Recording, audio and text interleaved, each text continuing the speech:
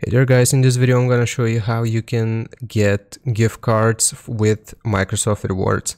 So I've just Google searched for Microsoft Rewards here. If I click on the first link, it will take us to this page and we can click on Start Earning. This will actually refer us to another page where it will ask us to log in with our Microsoft account. And basically you need to first stack up on your points. So you can see the amount of points that you have right here. And if you scroll down, you will be able to see different surveys that you can complete, different tasks, and the amount of points that you will receive based on what you do. So you can see +10, quote of the day, a buffet for monkeys, take the tour, Overwatch.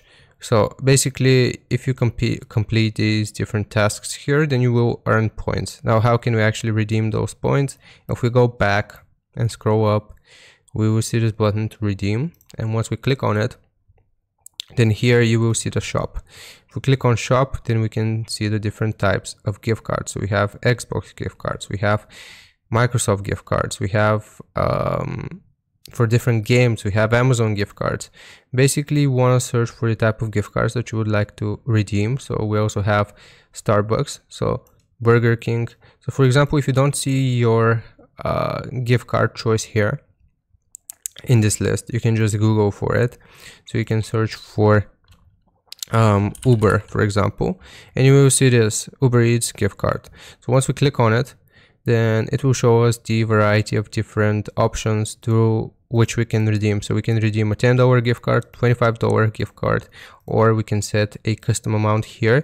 And if we set the amount, it will automatically calculate how much it's going to cost. For example, a $100 gift card on Uber Eats, it will cost us 130,000 points.